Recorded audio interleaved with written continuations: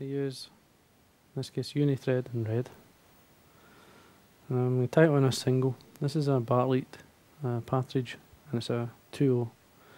Now you can, normally these flies are tied, they are tied quite big. They're very good sea trout flies. They will take salmon as well. And really to show off the feathers used, the vulturine, you're best to use it in the bigger sizes. You can tie them small, but the most successful sizes are around about 2 inch or so. As I say, I'm going to use the uni in red. I'm going to put down a layer of thread from the eye all the way down. Take your time.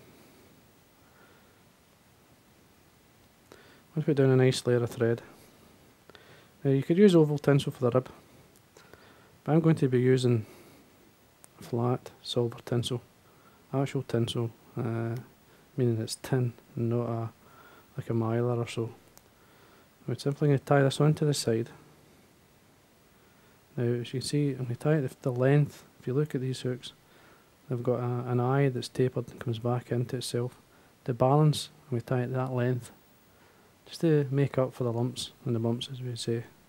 Now I'm just going to a couple of turns on to hold.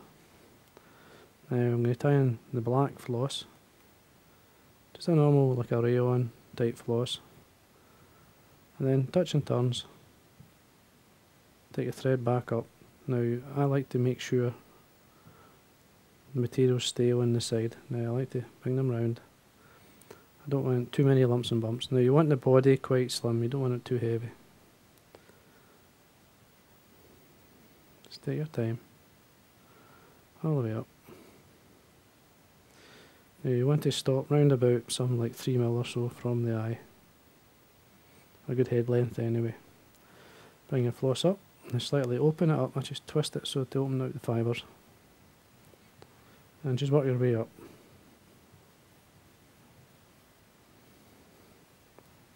Take your time. Slightly overlap in the last turn.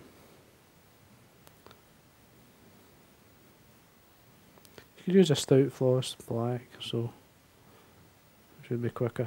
But this is just a, as I say, a normal rayon.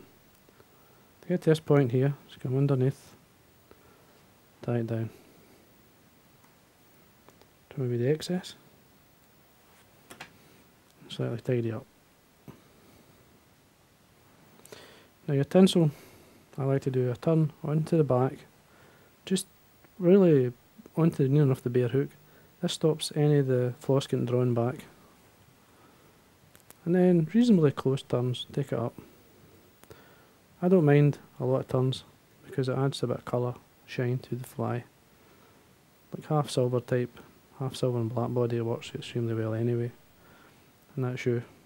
Now come in with your scissors and be careful with this stuff, just to cut.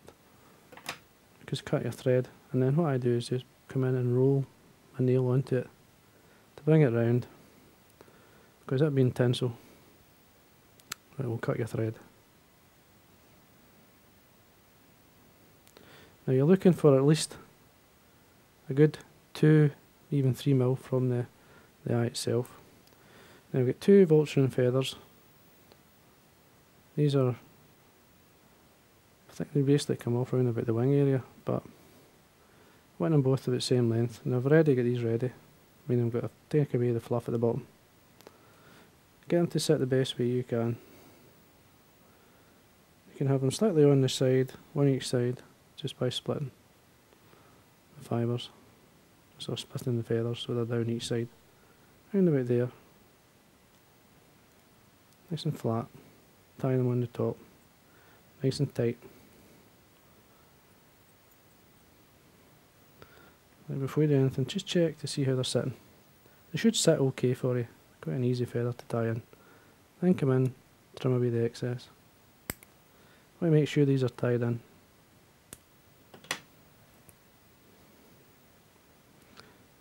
So keep going, tidy up.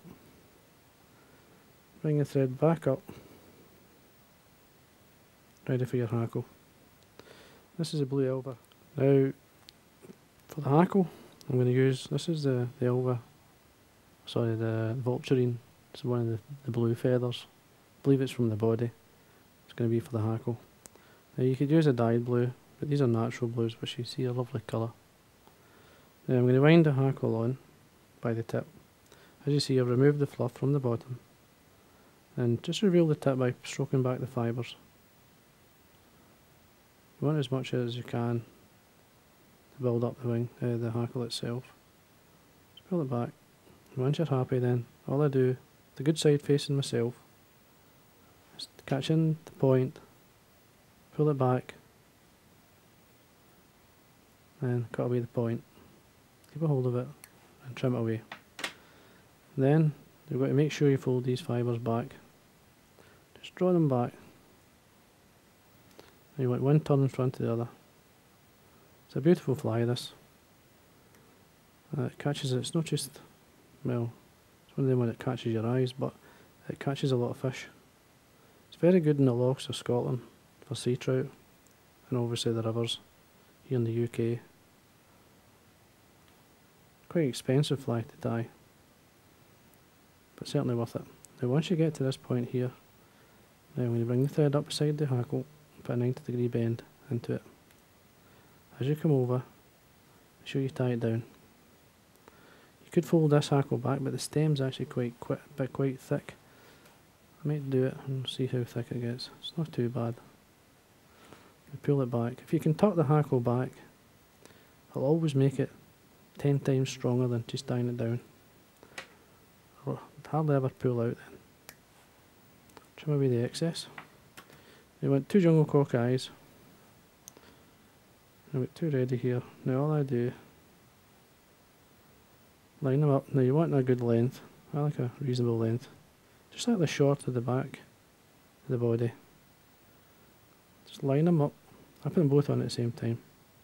Pull back the fibres or the area where you're going to be tying in. Pull back the fibres that you don't need. Just lie it on the top, on each side. Basically what I'm doing is folding them round.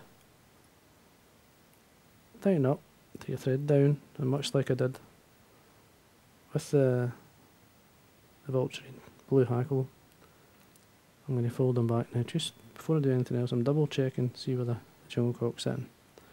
Once you're happy with that, I'll fold these back.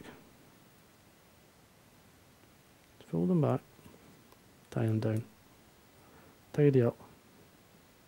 Just take your time. Now you could, the head is red obviously, with the red thread, but you could make it much brighter, and I'll show you how I do it, without adding like varnish, red nail varnish, or red varnish or whatever.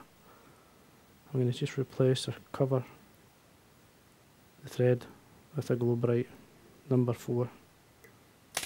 Just got a bit of fluff there, which I don't want.